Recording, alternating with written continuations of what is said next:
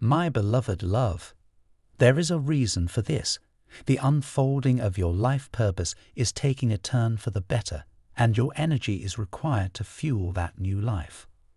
Wow, that feels like a beautiful place to close the reading. Thank you to all of you who have been co-creating here with me today. Of course, I would love to hear from you in the comments if anything from the reading did resonate for you. I am going to start by shuffling the Energy Oracle cards. Of course, all of these readings are technically timeless, so whenever you align with this reading, it's very likely that there is some kind of message contained within it for you.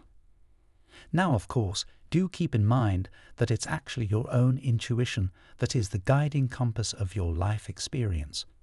So always measure every message in every reading I create against your own intuitive voice within, and only take what you really feel a resonance with. So I'm going to start shuffling the cards and tuning into the energies. I'm actually feeling a very calm kind of energy tonight. This came out in the collective reading at 12 p.m. today as well. I said in that reading it almost felt kind of like the eye of a storm, because many of us have been going through this kind of energetic roller coaster. And a lot of that has been because you've been picking up empathically on what the entire collective is experiencing, what people around you are experiencing.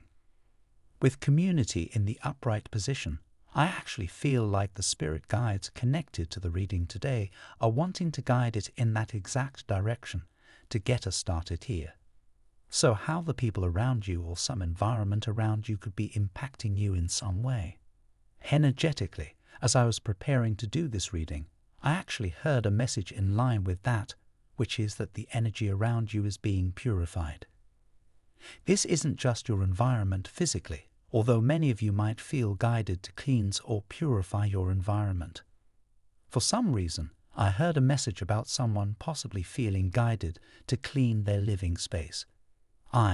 For some reason, heard a message about someone possibly feeling guided to clean their living space, but in particular, whatever room you sleep in. It may be very beneficial to wash your sheets or blankets, the bed kind of bedding that you sleep on. I know that's very specific.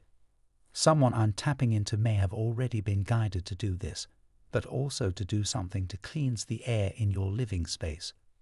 But particularly, again, where you sleep. So you can use whatever cleansing rituals work for you. Personally, I like to burn sage, and recently I purchased these sage instant sticks. I feel such a kind of lifting of the energy after cleansing my space with these. So I would recommend doing whatever feels good for you.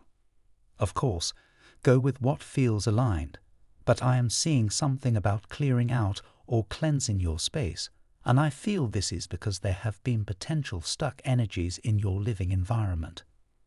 From Divine Muscular. Type yes if you believe.